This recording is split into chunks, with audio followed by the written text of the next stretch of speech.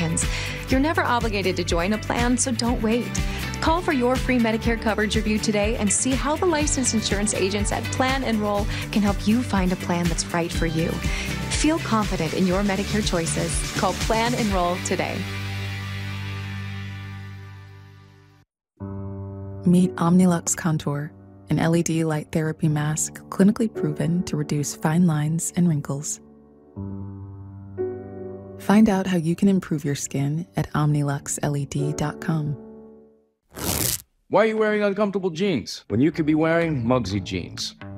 One of our thousands of 5-star reviews said, "These jeans feel like rolling around in a puddle of puppies."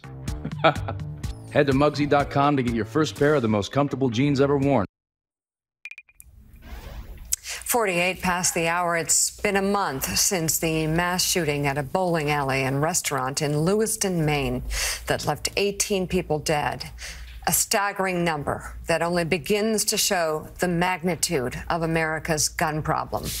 The tragedy is one of more than 615 mass shootings in the U.S. this year, and gun violence has killed more than 39,000 Americans so far in 2023, a number of deaths that far outpace the rest of the world. Today, to fight this epidemic, 4 senators are introducing new legislation. They're trying again. The Gas-Operated Semi-Automatic Firearms Exclusion, or GOSAFE Act. Joining us now, one of those lawmakers, Independent Senator Angus King of Maine. It's great to have you. Great to see you. This is such an important issue. Tell us more about it, and is it going to happen? Well, the people that are sponsoring, I think it's significant. Of our 4 principal sponsors, 3 have never sponsored an assault weapons bill before. Well, that's hopeful. So we're taking a leap here and doing something that we think is absolutely necessary and will work. What we're focusing on is the way the gun operates rather than what it looks like. Okay. Because if you say you're banning a gun because of what it looks like, the manufacturers can modify the looks, and then they escape the ban. So what we're focusing on is the high-capacity magazine. Right. This is the business end of these things. That's what makes them so dangerous, is when the shooter can keep shooting. So our bill says you have to have a fixed magazine in the gun, 10 bullets maximum, no detachable magazine. Right. The shooter in Lewiston had 2 magazines duct taped together, so when one ran out, he could just flip it over and plug it in.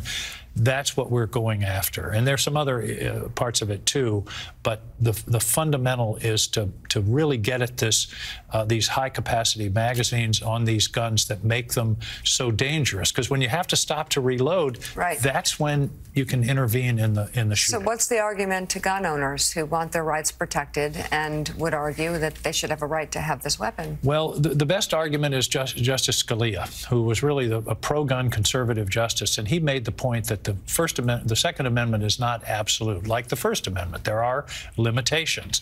And he said it doesn't mean that you can use any gun whatsoever in any place whatsoever under any circumstances.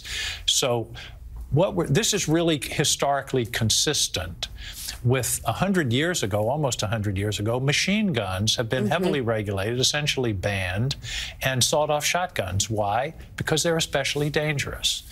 This is exactly the same pattern that we're going after, to say, look, these fit into this category of especially dangerous.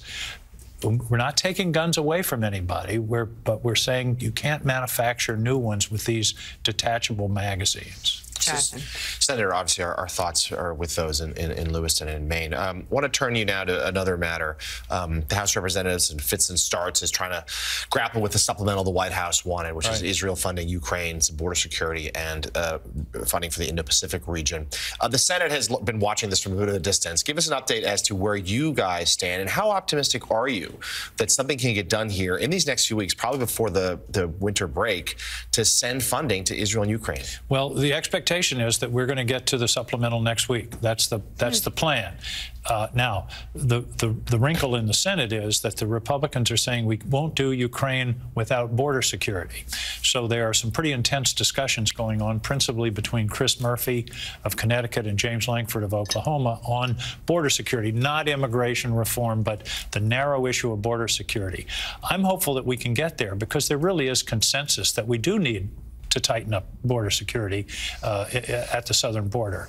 So that's the discussion in the Senate. Now, I can't predict what the House will do. Here's the thing, though. If the bill goes to the floor of the House, it'll have the votes.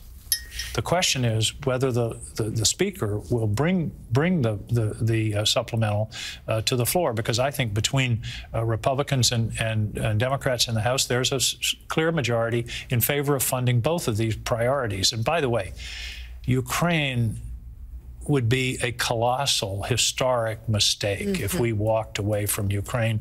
We would be seeing the ramifications of that for generations. Absolutely. So that's the thing that I think we were all focused on. There's consensus on the Israel aid, although, as you know, there are discussions going on about should there be some conditions, limitations, reporting requirements. There already are reporting requirements and limitations in U.S. law. Title 22 and others. So that's a discussion that's going on. The administration is working very diligently with the Israelis to have them be more, I hesitate to use the word surgical, but more careful in their campaign against Hamas. I'm mildly optimistic, but you can never bet on what the Congress is going to do, and particularly the House these days. That is for sure. So, Senator, you follow foreign policy as well as anybody in the Senate. I'm just curious whether you think Israel's fundamental goal in the Gaza war, the destruction of Hamas as a political force, is achievable, and whether that's still something that you and most senators support. Well, I think I'm really glad that you started that way, because what's being lost in all the scenes of bombing and those kinds of things is how bad Hamas is. Yeah. And they don't care about the Palestinian people. Some of their leaders have actually said that. We're not worried about water or economic development. We want to destroy Israel. And they are in fact putting their military infrastructure in civilian situations just to bait the Israelis into attacking. And by the way, that in itself is a war crime. Putting your military infrastructure in a civilian structure. The question you said is it achievable to destroy Hamas? I think that depends on what your definition of destroy is. Are they going to be able to kill every single, or arrest or imprison every single Hamas fighter of 20 to 30,000 people? Probably not. Can they dismantle the leadership and the infrastructure? I think that is possible, but doing it in such a way as to not continuously inflame the non-Hamas Palestinians. And I think they could do a lot better job of getting humanitarian aid in, open the border in Israel, not just the one down in Egypt, and also control the violence of the settlers in the West Bank. That worries me a great deal, that there have been 200 or 300 Palestinians killed by settlers in the West Bank. My fear is spreading this to another front. And then, of course, there's Hezbollah waiting in the wings on the north. So Israel's got a very tough task to try to eliminate Hamas effectively, while at the same time not spreading the conflict and also inflaming the Arab street to make it impossible for people like Jordan and the Gulf states to continue to have normal relations. Independent Senator Angus King of Maine, thank you very much for coming on. It's great to see you. Great to see you, Mika. Thanks. Thanks.